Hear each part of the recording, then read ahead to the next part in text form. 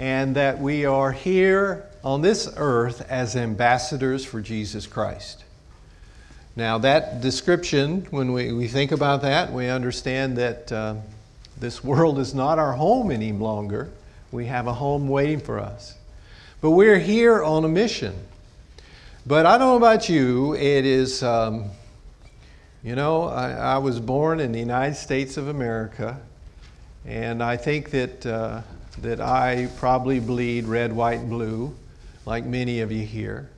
I know we have some of you from other places that have come to make this country your home. And it is, I don't think it's bad at all that wherever we're from, we have an association, a connection, a loyalty. We feel good when we think about that place that's home. It might be a local. I was born in Atlanta, Georgia. And somebody walks in and they have a southern accent. And I just think that's probably what it's going to sound like in heaven, I mean, we have this connection to this place. And the spiritual reality is, well, things are changed now because of Christ. Now, this does not mean that we throw out all our connections, but we have to understand that there is there's a relationship we have now that trumps everything. It trumps absolutely everything. And that's your relationship with the Lord Jesus Christ.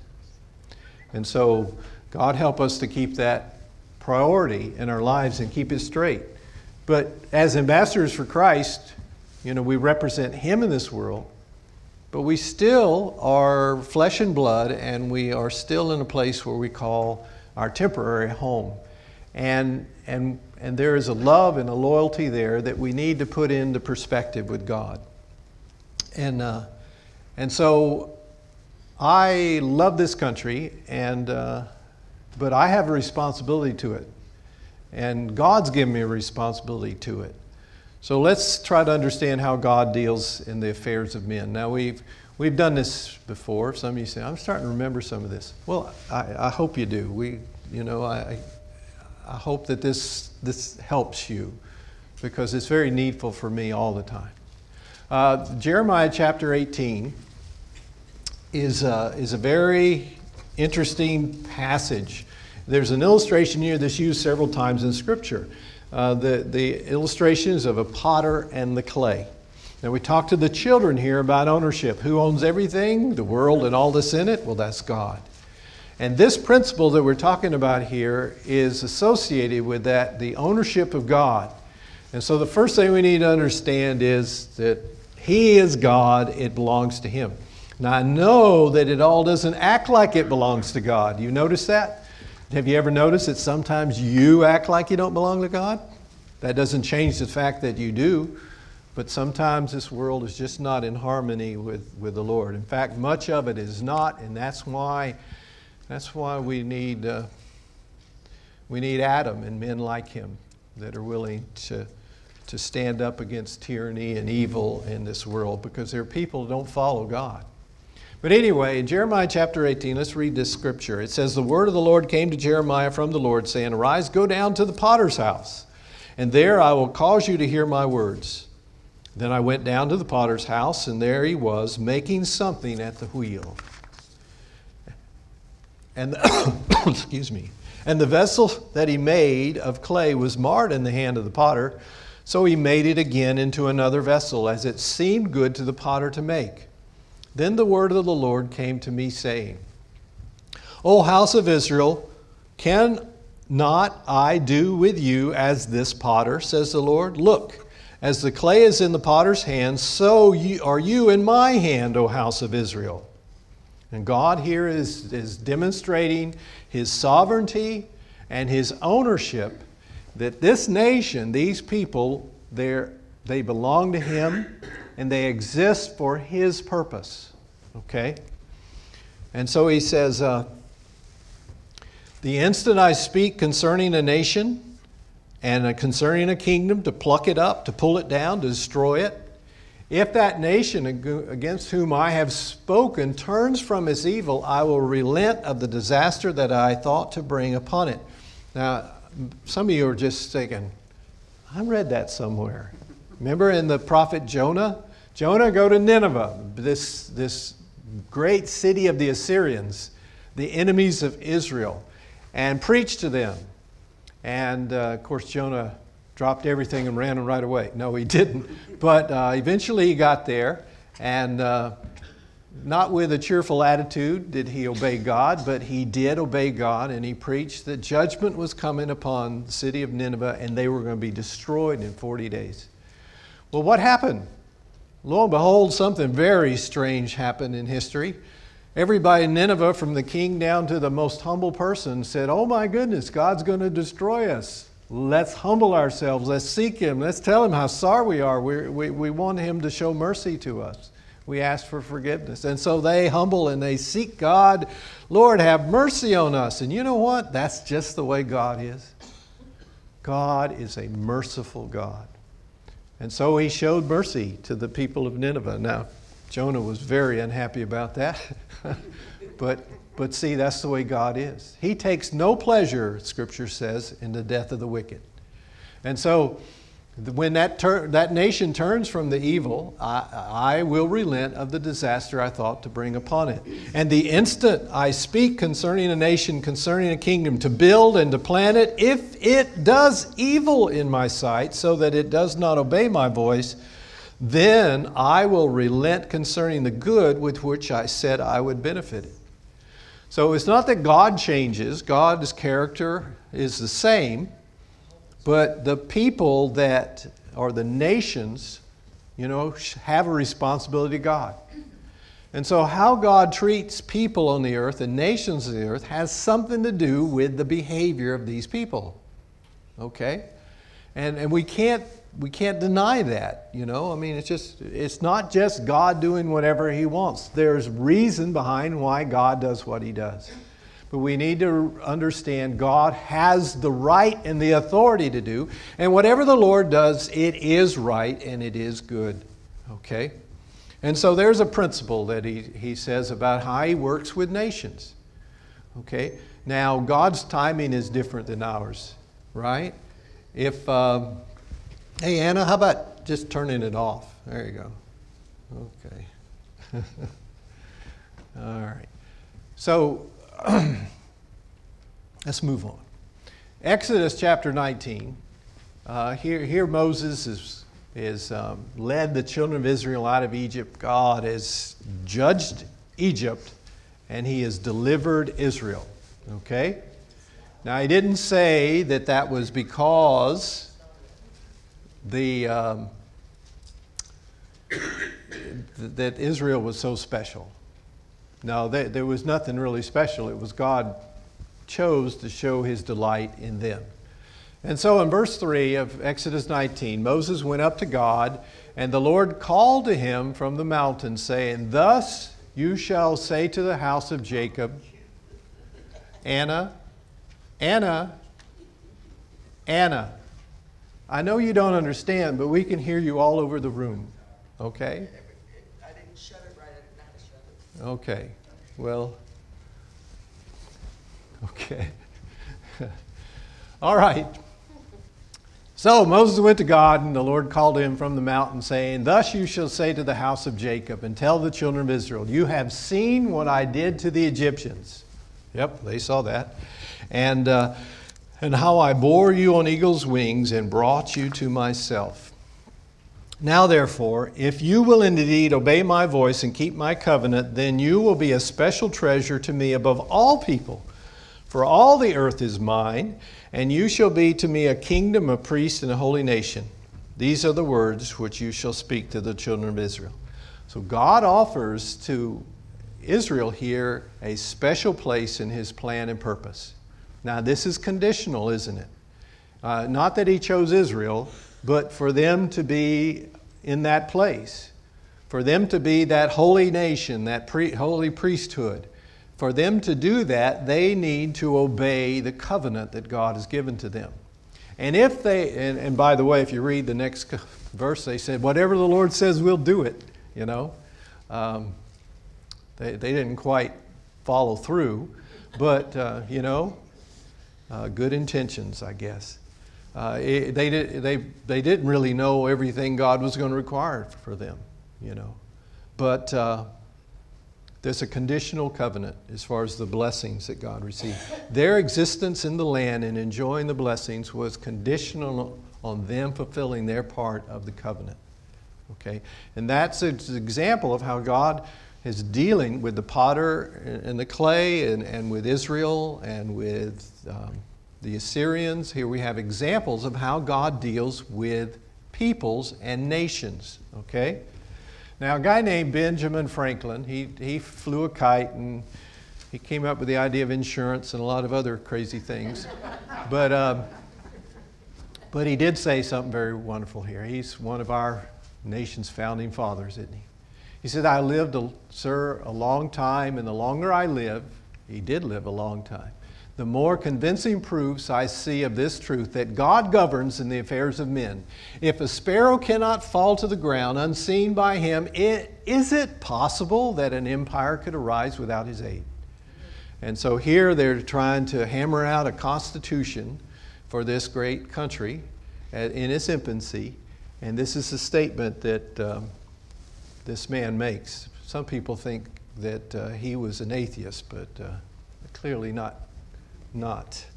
But anyway, that's some wisdom there, isn't it? That is actually what we see, okay? And we need to understand that. God is not on a trip. God hasn't just said, okay, get it started and I'll come back later on and see how you're doing. The Scripture teaches, and the witness of life is that God is involved in life on earth, okay? He is involved in the affairs of men. Now, granted, God works differently than I would. Okay? And my goodness, he works so. He is long-suffering and merciful, you know? I mean, I think I mentioned before, if we're back in Egypt, I would have volunteered to be the angel of death. That's just how I am sometimes. I'm glad I wasn't there, and God knew better than to put me in charge of anything. But the fact is, God is merciful, and he works differently. And we say, God, you know, you need to get them. And God says, I'll get them when it's time. You just mind your own business and let me be God. All right. I hate when he does that. All right. Anyway, Daniel chapter 4, we see some examples of this. Daniel is a great book to demonstrate God working in the affairs of men. Okay?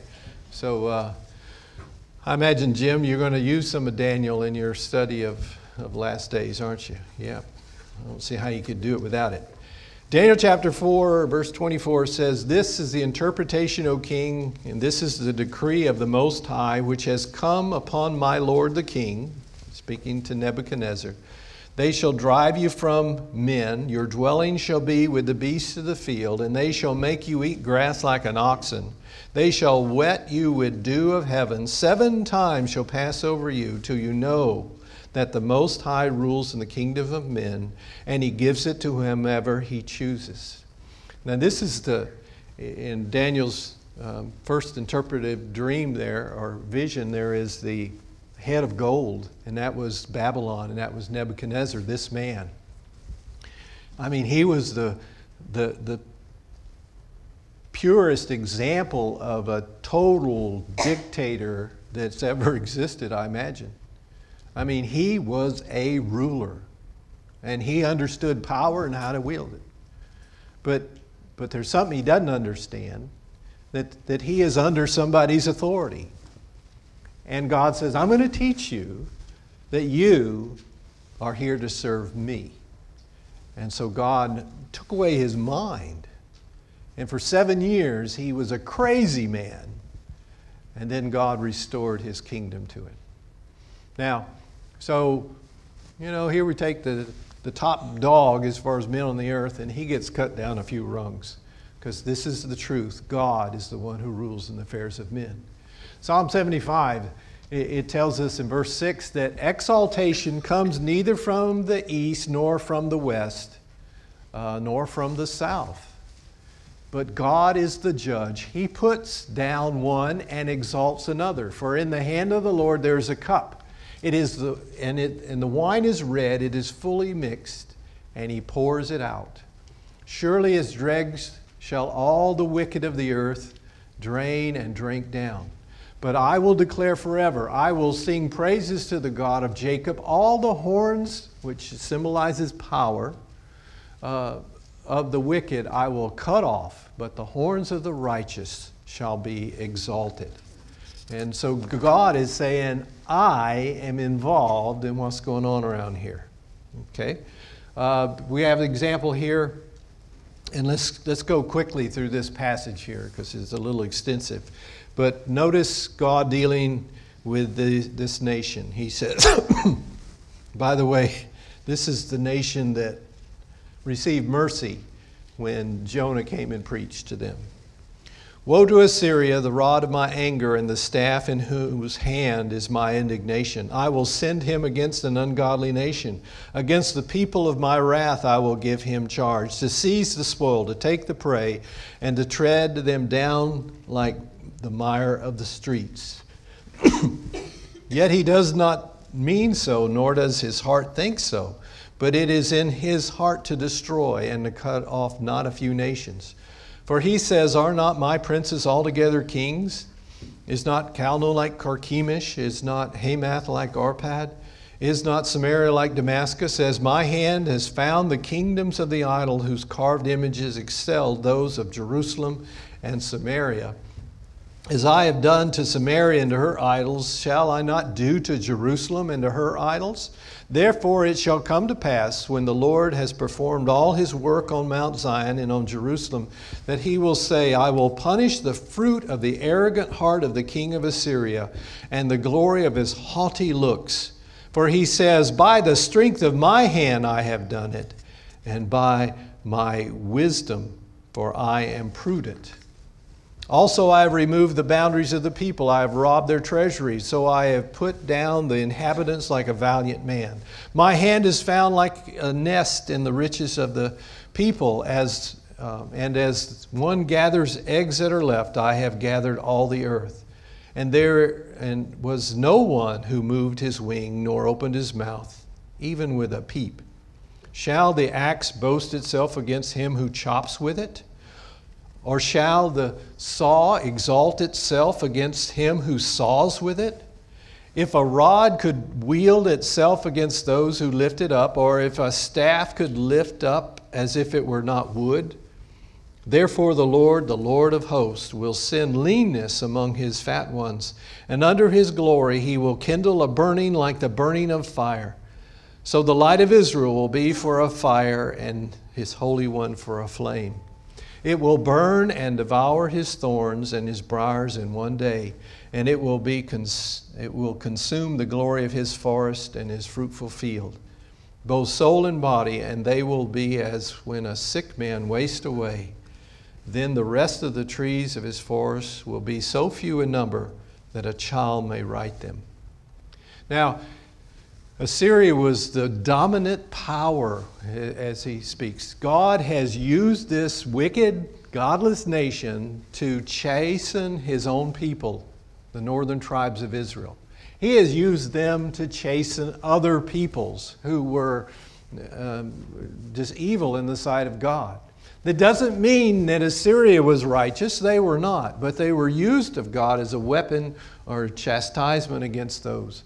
But what he says is Assyria has given himself credit, and he said, this is my power, and I'm the one who nobody can stand before me because I'm so mighty. And God is saying, you don't know, but you're going to come to an end just like that, because you are just like a tool in my hand. And so the pride of Assyria's heart was what brought them low to the ground. And this great city of Nineveh, wonder in the ancient world, was destroyed and conquered just like that. And these scriptures here are testifying to God and peoples and nations and what it is that God does and and the right that he has to do it. After the fall of Assyria, Babylon rose to power. Nebuchadnezzar was a great king. He had a grandson that really didn't have the full throne, but his father was, sharing the throne and out on busy stuff like vacations and whatever, playing golf or whatever they did back then. But anyway, this little story in Daniel chapter 5. The king of Babylon is having a party while his great capital is surrounded by enemies.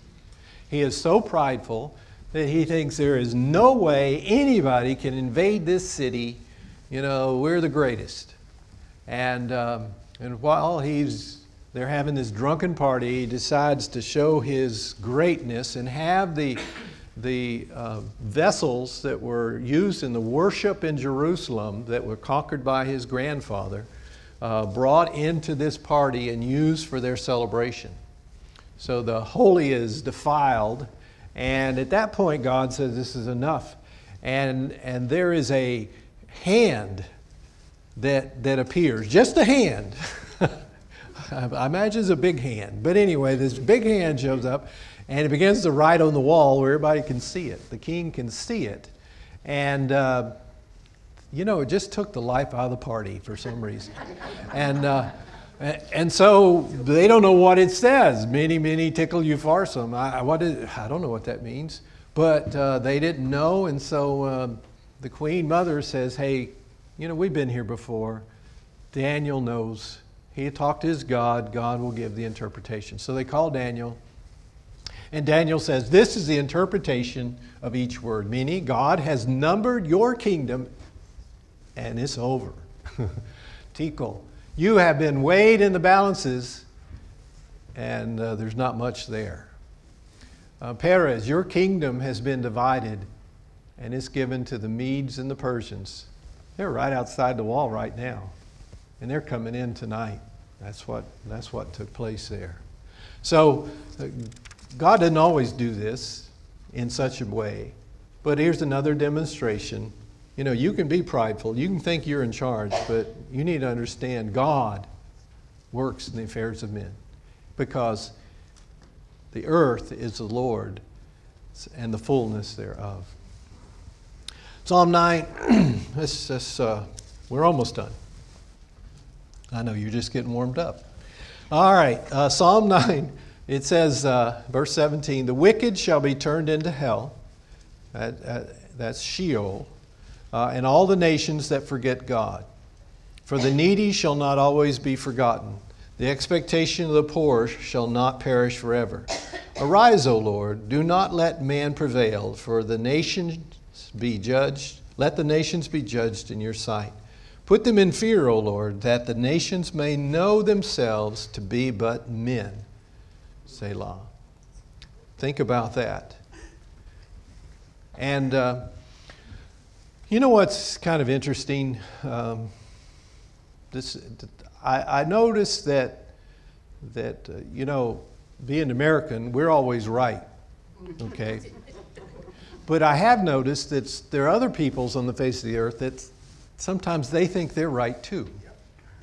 And so it's not really if we think we're right or not. It's if we are in agreement with God. During the war of northern aggression on the agricultural South, no, I'm just kidding. You can tell where I'm from, right?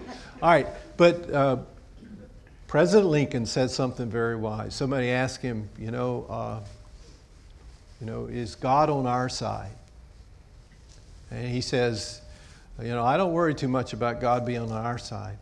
I'm worried about us being on His side. Amen. And this is what, it's not enough that we think we're on God's side or we think we're right. We need to go to the Word of God and find out, Lord, what is your heart on this? What is your will on this?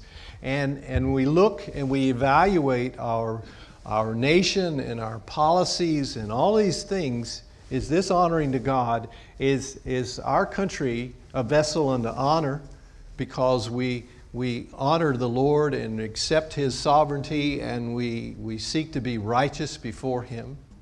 It's righteousness that exalts a people. And it's not the size of our military or the wonder of our great heritage. You know, that works for a little while, it seems to, because God is long-suffering, patient. But we see, just like the king of Babylon, he said, you've been weighed and there's nothing there. I mean, your kingdom is over. There's this thing where God says, enough is enough. I'm through with you. And you say, well, could that ever happen to us? Well, the pattern is from Scripture, it can happen to any nation that's on the face of the earth. You say, but America has a Christian foundation and we've been a Christian nation. But the first thing we read about the potter is that, you know, if he has the right. And in a nation that does right, but turns from that right, then God, the sovereign of the universe, can say, enough with you.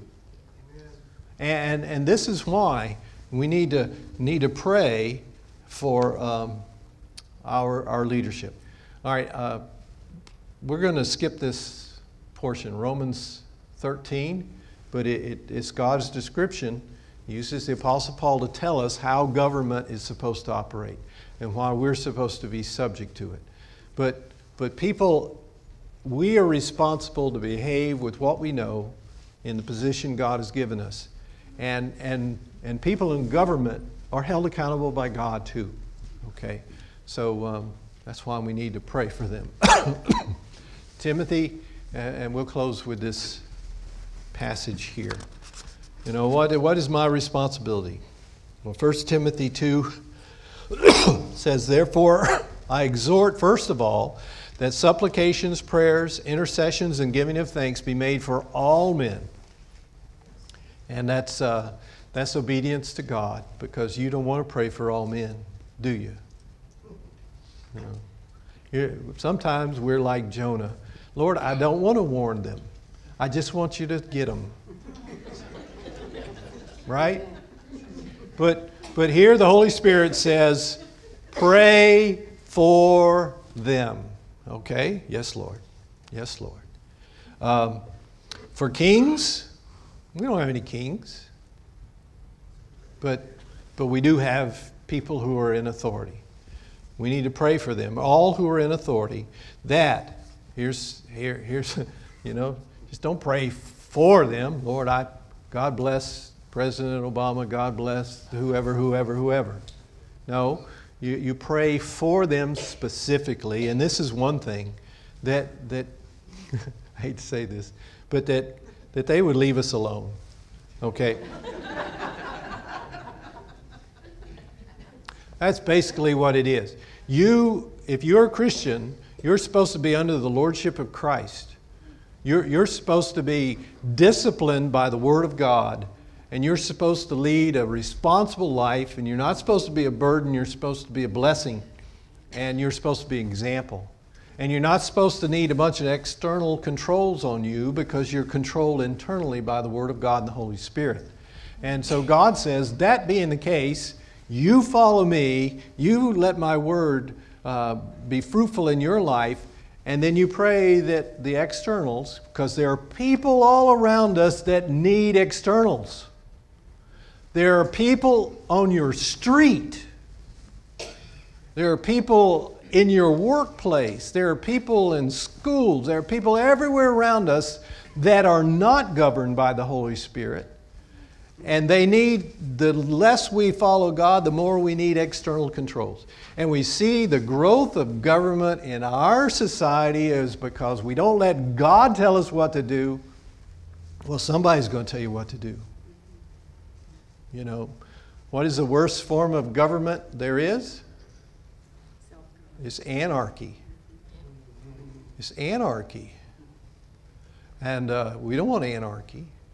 But when everybody's trying to do what's right in their own eyes, when somebody says, we can't live that way, and so somebody's going to start saying, no, you can't do this, no, you can't do that, no, you can't do this. But the child of God, we shouldn't need that, because God's telling us, let's get busy about His stuff, okay? All right. So that we pray for them, so that we may lead a quiet and peaceable life in all godliness and reverence. For this is good and acceptable in the sight of God our Savior. Isn't that nice? That's what God wants. I'm so glad that I can want what God wants. Because what God wants, He's wise, He's good. And Lord, I don't understand all the things that you want, but I know what you want is best. And that begins right here with me. You know, Lord, let me have what I want, but I want what you want for everybody else. No. God desires all men to be saved and to come to the knowledge of the truth. That's His desire. That's the heart of God. That's why we need to take the heart of God for ourselves. God doesn't hate these people. He might hate what they're doing, but He loves them. Jesus died for everyone on the face of this earth. You'll never walk up to anyone and say, I wonder if Jesus died for you or not. You don't have to do that. Christ died for the sins of the world. John says He was the satisfying payment not only for our sins as Jews, but for the sins of the whole world. Isn't that amazing? You will never meet a person that Christ did not die for their sins. But they need to believe that, don't they? They need to receive His payment for their sin. God's desire is that all would be saved and come to the knowledge of the truth. There is one God. That's not knowledge that everybody has, folks. And even if some people believe in one God, they don't all know the true and living God. And that's why God left us here. We know Him. We need to make Him known. There's one mediator between God and man. There's not this whole religious system that people have to jump through all these hoops and go to this person, that person. Please intercede for me. Please intercede for me. There's Jesus. One mediator, the Lord Jesus. Hallelujah. He gave Himself a ransom for all to be testified in due time.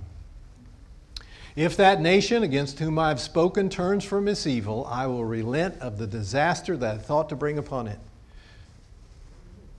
That gives us hope, doesn't it? So, our society is embracing things that God hates. I mean, we're destroying generations here. Our children are being corrupted and destroyed.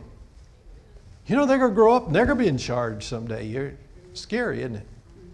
I mean, we already have people in Washington who were teenagers in the 60s. You say, that explains a lot, doesn't it? It sure does. Okay, yeah, okay. All right, we understand. This is why we need to pray. And this is why we need to walk uprightly. This world is not my home. I'm just passing through. But while I'm passing through, the Lord's given me a big responsibility. He's given it to you too. This world God desires all men to be saved. God so loved the world, He gave His only begotten Son. He has no pleasure in the death of the wicked. He says, my love, my grace for them is to shine through you.